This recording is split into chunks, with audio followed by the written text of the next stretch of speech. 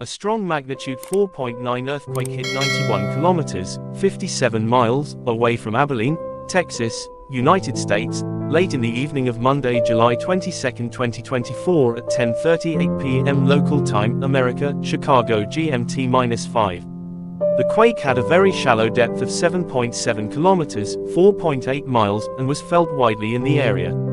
The shallow depth of the quake caused it to be felt more strongly near the epicenter than a deeper quake of similar magnitude would.